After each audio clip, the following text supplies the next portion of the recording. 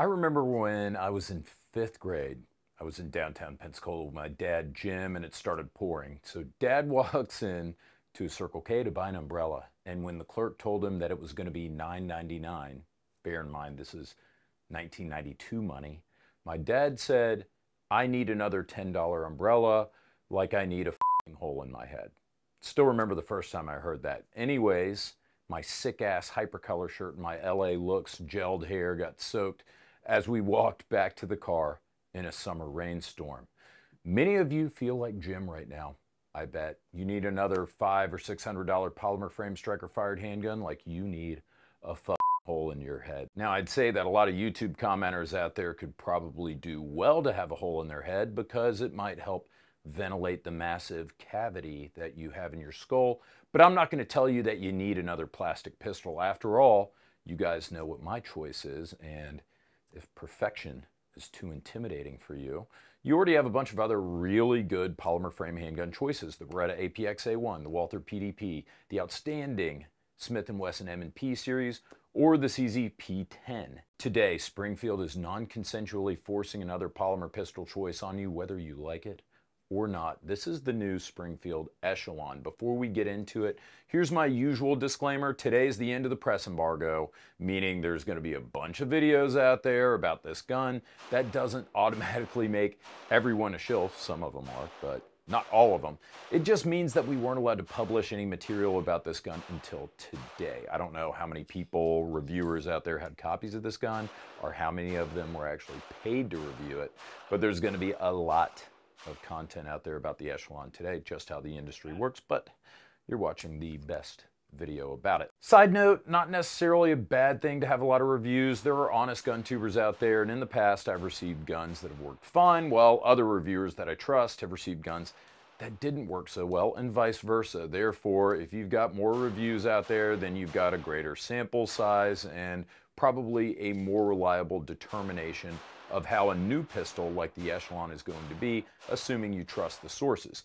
The Springfield XD came out over 20 years ago. While it initially had a very positive reception as one of the only Glock alternatives at the time, it seemed like it hasn't remained as competitive with old or new challengers, so it looks like Springfield might be moving in a different direction towards this as their flagship polymer pistol, the Echelon. If you're already tired of this video, you want a summary, I would say the Echelon is a really, really good modular chassis, big brother version of the Hellcat, with the rub that it will accept over 30 different types of optics out of the box without a plate. Let's get started. The version I have here is a full-size 17+1 flush fit 9mm, which also features an extended optional 20+1 round magazine. Like I said, it uses a modular chassis like the SIG P320. They call this chassis the COG, or Central Operating Group, and it's manufactured from stainless steel.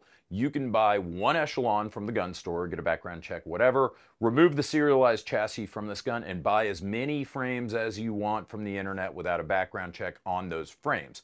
The COG itself is the controlled serialized part. You can move it from frame to frame to frame without having to buy a new gun. At launch, only the full-size frames will be available, but as you can imagine, there are more frames on the roadmap, but we'll talk about that in just a second. Durability and reliability were critical to Springfield. As you might imagine, HS Product was heavily involved in the design of this pistol. HS Product is, of course, the Croatian company behind the XD. They're the manufacturer of the VHS, aka the Springfield Hellion, which is, in my opinion, one of the best bullpup rifles that you can get today. HS Product is a legit military manufacturer. They know what they're doing, so it's good to hear that they were involved with developing the Echelon. According to Springfield, one of the first prototypes of this gun reliably ran 10,000 rounds without any parts breakages, and when I first heard about this gun, that same copy was well on its way to 20,000 rounds without any issues. If you remember, the Hellcat underwent a similar style of torture test before it was released to the public, and to my admittedly limited knowledge about the Hellcat, I don't think I've ever heard anyone complain about the reliability of the gun. Relative to the Hellcat, and as I mentioned earlier, this gun feels like a big Hellcat, and that's, I think, a good thing. The ergonomics are outstanding on this pistol, rivaling the Walther PDP, which also might be one of the best ergonomically designed handguns in this class. Additionally, you're going to have a whopping 9 different frame configurations available at launch for the full size. The full-size version is going to be released with a small, medium, and large frame, which can each accommodate interchangeable small, medium, and large back straps. You've got a lot of configurations out there, so it doesn't matter whether you're a Samwise or a Treebeard. You should be able to find a grip that you're going to like. The grip texture feels great. The grip's extremely comfortable. It has an oversized trigger guard with a cozy undercut. Towards the top mid-frame, you've got gas pedals on both sides to give your support thumb some purchase.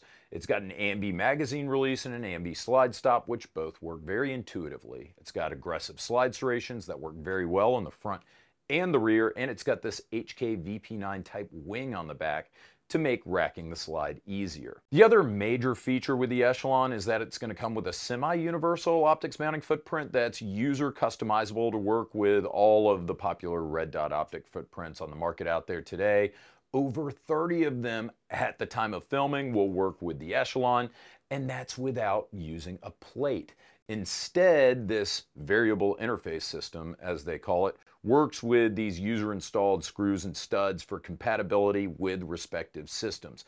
This is a perk because not only are plates kind of annoying, and also you're going to spend 50, 60, 70 bucks on one, but they're seen as an additional possible point of failure, something that could possibly break during use. Therefore, the elimination of the plate's good, assuming that this system's tough enough and idiot-proof enough. And you don't have to use an optic, of course, because at least the sights that came on my review copy of this gun are pretty good. Personally, I don't much prefer the rear U-notch with the front yellow tritium night sight, but it's still a good sighting system as borrowed from the Hellcat, and that's the standard version. You get a front night sight, which is nice.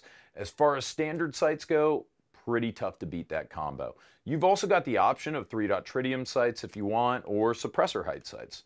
Great options to have right out of the factory. The trigger's very good for this class of handguns in spite of having the typical striker-fired trigger operation. That is a slightly crunchy take-up and a break after you hit a wall with an audible and tactile reset. Feels very similar to a lot of striker-fired handguns out there. My copy was a consistent 4.5 to 5 pound trigger pull, which actually felt pretty damn good. Now, there are other out-of-the-box triggers for polymer frame handguns that I like better, and I've got no problem with the factory Glock trigger. However, I personally guarantee you that all of you are going to say that the Echelon has a better trigger than the most popular plastic of all time. The trigger also uses a unique two-sear design to make sure that it exceeded all manner of drop testing. This is something Springfield spent a lot of time on. They didn't want any blowback coming, finding out later that this gun wasn't drop safe, and they wanted it to be operator safe. Between the excellent ergonomics and the better than average trigger, we got great accuracy with the Echelon in the range without really trying all that hard.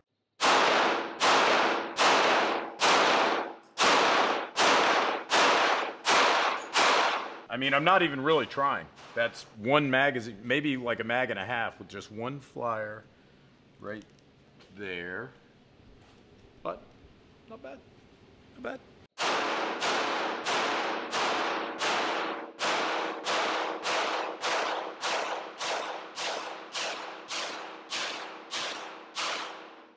God, dude, even doing that.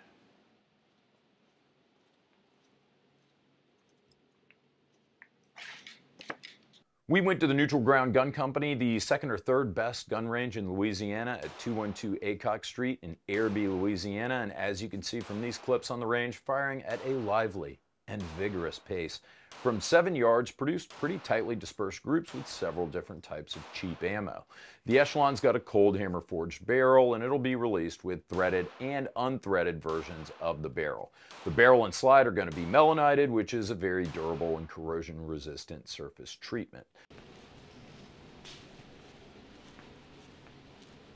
Yeah, that's pretty good.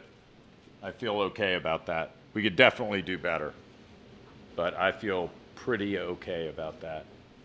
The full size is going to have a 4.5 inch standard barrel or a 5.28 inch threaded barrel, again, cold hammer forged. I got 2 copies of this gun. We've got hundreds of rounds through both copies, running them pretty hard over 2 range sessions, and we've had no failures of any kind.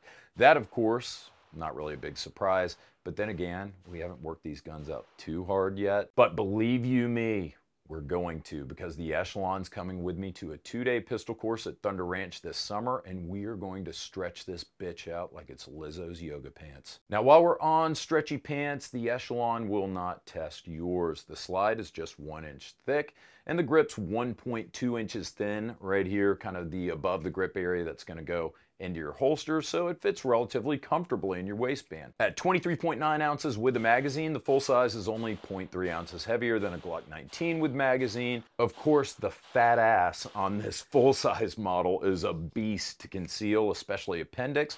But again, you can anticipate that compact versions of this gun are going to be released in the near future. Springfield also wanted to make sure to have holster compatibility in advance, which is so critical today. Many manufacturers don't realize if there's no holster compatibility, ain't gonna be no wallet compatibility neither. Springfield's already sent this gun around to different holster manufacturers, and big companies like Safariland already have duty and concealed carry holsters ready to go on the market today. I used a QVO inside the waistband holster, which is probably what I would recommend if you're going to be carrying this gun. It's a really thin design, especially once you remove the wing, like I did. Before we get to the negatives, let me remind you guys, TFBTV is independent. We're viewer supported, so we need you in order to keep generating content. If you like this content, if you want the chance to win one of 6 $250 gift certificates to Top Gun Supply, your online shooting sports superstore, or one of 4 $100 gift certificates to Blue Alpha Belts every single month, just pitch in $5 or Utreon Subscribe Star. Not only will you get the chance to win, but you're supporting the 7th or 8th, maybe 9th best gun tube channel. Now, let's talk about the downsides of this pistol. The first one, this gun's brand new, not based on any prior proven design. With HS product involved and with Springfield subjecting the Echelon to a battery of pre-release torture testing, there's a good chance that this gun is going to be what Springfield wants us to think it is.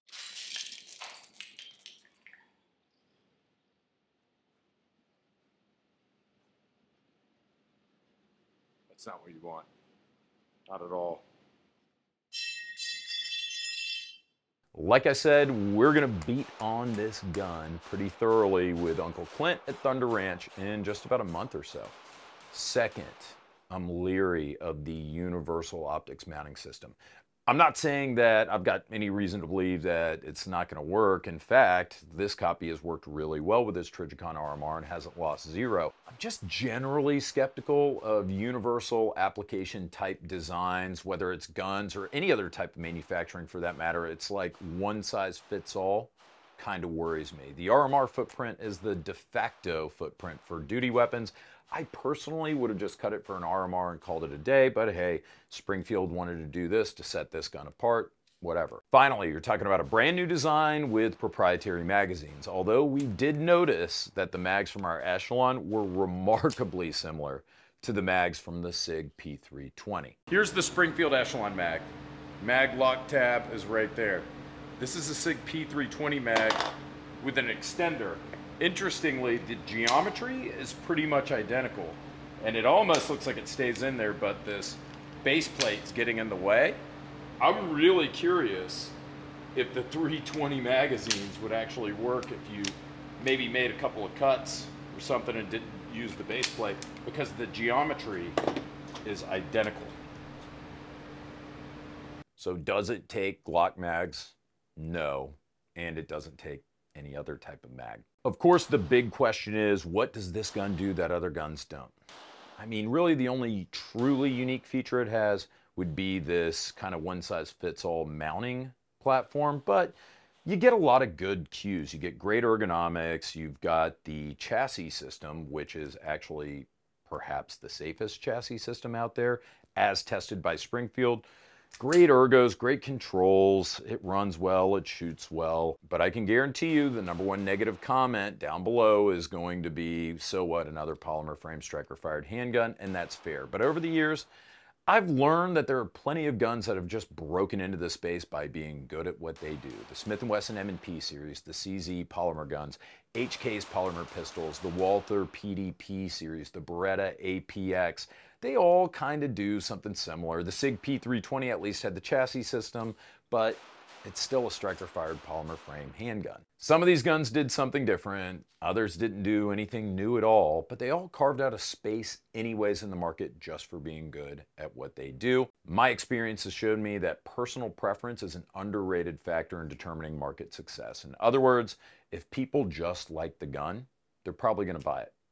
Helps if it's cheap. It's not going to be cheap, but there's a lot to like about the Daddy Hellcat. MSRP is going to be $679. I'm curious to what street price is going to be. Let's say it's like $600-ish. For an optics-ready handgun with night sights as standard, especially with all the features you get on this, I'd say that's quite reasonable. The good news is that we had no complaints whatsoever on the range.